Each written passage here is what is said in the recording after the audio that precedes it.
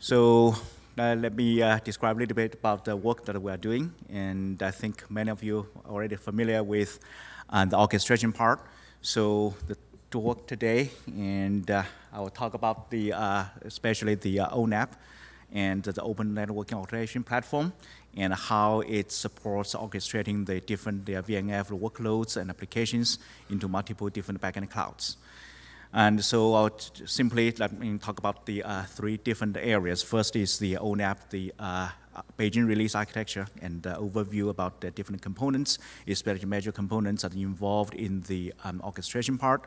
And secondly, and how these architectures are aligned with the long-term target architecture and what are the principles that we're taking.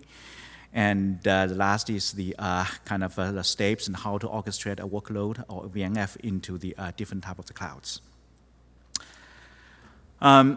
Here is the ONAP Beijing target architecture. So this architecture was finalized in March and was approved by ONAP TSC on March the 2nd.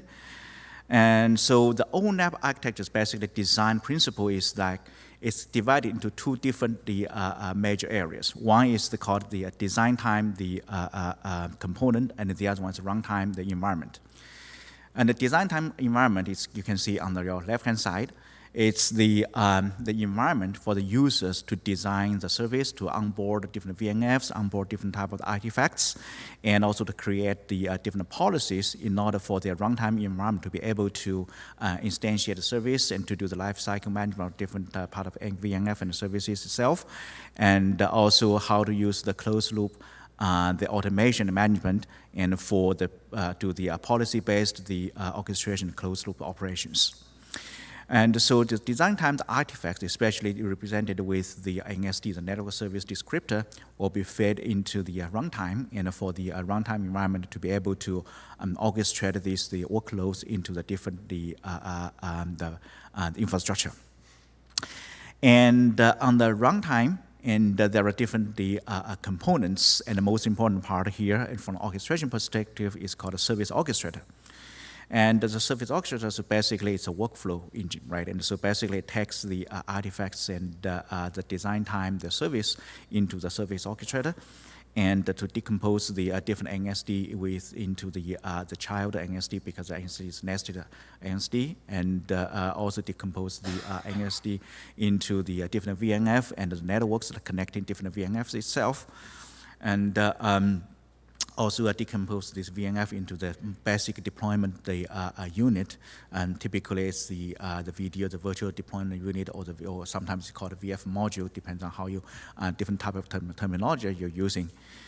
And there is another important component, it's called the AI, the available and the active the inventory, and basically it's a database which store all the different type of the runtime informations and also the instance of different backend clouds and some other relevant informations to be able to support the service orchestration and also the optimization, and to find the best location. It's called homing, to find the best site and also the best capacity that meets the VNF's requirement in order to inform the SO to work with the other components to deploy this VNF into the appropriate, the best match the infrastructure cloud. And there is also different components called the DCAE, the data collection, analytics, and events. And what it does is basically it deploys different DCAE collector and into the infrastructure of the cloud, and including in the bare metal, in the VM, and also in the VNF itself, and to monitor the runtime status, for example, the performance, for example, utilization, and some other logging information, the metrics, and we collected and feedback to the as a system. And as I mentioned, in the design time, user can design the different policies, and based on policies and the events that we fed into the system, and do the analytics. And one of the important components called homes, so basically homes, what home does is root cause the analysis, and to correlate different type of events and find out what the real root cause of the problem is, so that the policy engine can trigger the relative actions in order to either, for example, the auto-scaling or the healing about the VNF, and based on the status and the events that's been triggered, and to support the the VNF operations and the service operations. So the policy framework and the DCIE are kind of correlated and work together. And on the other hand, the one important part is called MSB, the microservice bus, and also the data movement as a service platform, and which basically provides the messaging as a bus or the data bus, so that all the different components will be able to interact with each other. And one of the principles is that all of the components are microservice based. And so the microservice bus will be able to register and all the different components of microservice, and also can be discovered by other clients that will be able to use these microservices to do these actions. For example, different cloud instance may register itself in the ANAI, and using the ANAI, the RESTful URL of the microservice to register the cloud instance in the inventory. And so there is also the different other controllers, like the application controllers, Verve controllers, SDN controllers, and which basically doing the lifecycle management functions, and SDN creating the networks and inter-data center networks, and also the intra-data center networks, and to work together. But eventually, and all those after the, for example, the SO work with the homing and ANAI services and find the best site, and it will call the multi-view layer, and the multi-view has a broker layer, and which basically handles API and proxy those APIs and to the each specific plugins for the different clouds. For example, the cloud plugin could be the vanilla OpenStack, could be the Azure, could be the AWS or Kubernetes, or the different type of infrastructure. So all the plugins will interact with Vim, the virtualized infrastructure manager, in order to actually deploy and also managing the life cycles of the VNF, different workloads, we call it workloads. And at the bottom will be the different type of the infrastructure cloud that we supported and running the OMS itself.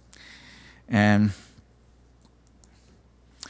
okay, so the architecture was designed as a long-term target architecture, right? And so there are three principles that ONAP is taking into considerations in designing this architecture. And one is modular, and second is microservice, and the third one is the model-driven.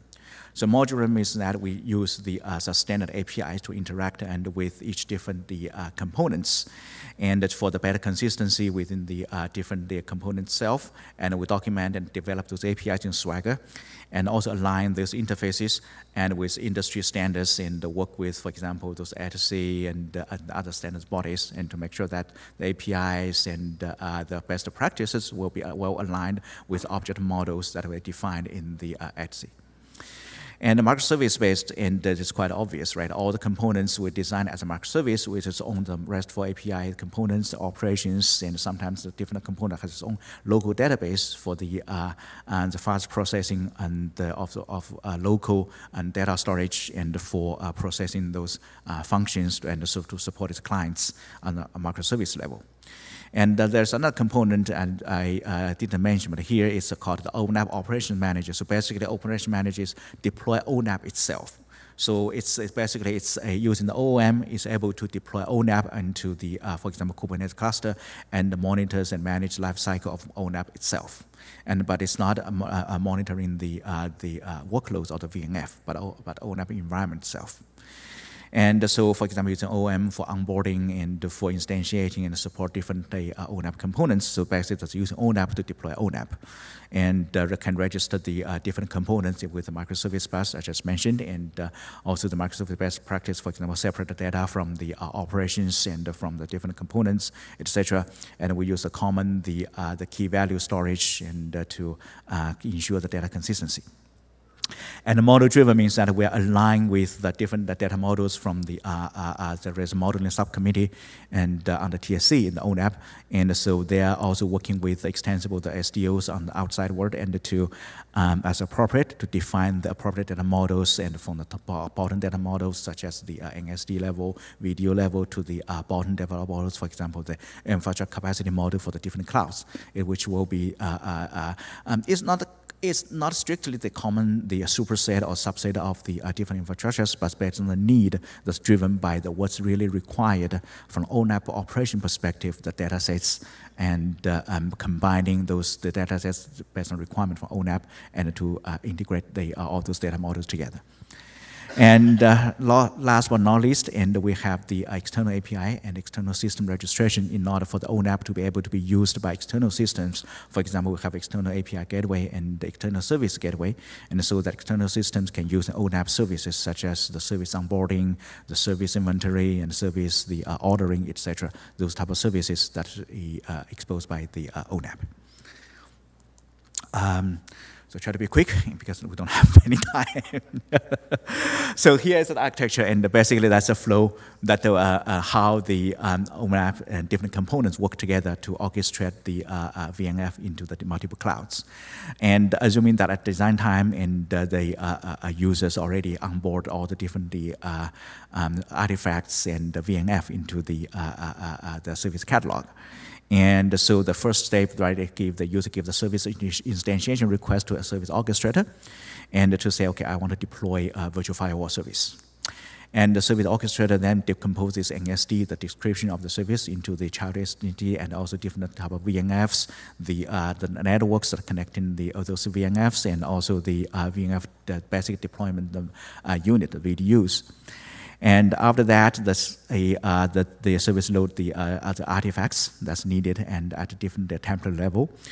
And then the third step, service orchestrator work with the OF optimization framework and ask OF to give me, based on your knowledge, tell me what's the best site to deploy this service, right? And so the OF optimization framework and get information from the NAI, the active and available inventory, and know that what are the available cloud instances is on the back end, is running, and also check the capacities that different cloud is currently have, and to supporting if there are special hardware requirement from VNF, for example, whether or not it needs a GPU, it needs a CPU pinning, or the affinity rules that's needed. And also check the policy, and some VNF or some service may be targeted for for example, public cloud Azure, some may be for the internal, the hosted, the premises, the cloud. And then the OF give back the recommendation to the SO saying, okay, so for this VNF, and so we recommend it to be deployed on the cloud number 1. And so VNF as a SO gets the recommendations and work with the multi-beam layer and get the based on the cloud the ID of the number 1 and find the plugins and for this cloud number 1. For example, maybe Azure, maybe AWS, maybe Kubernetes, and for this the cloud number 1 ID, and then work with the plugins. And the plugin get the artifacts and from the multi-beam broker, and do whether it needs the orchestration depends on the need of the different clouds and requirement of different clouds. It may just give the heat template, for example, to OpenStack or the ARM template to the Azure, or maybe do the template level orchestration and give the atomic the resource allocations and to the target cloud. So after that, the VNF instance is deployed on the cloud itself.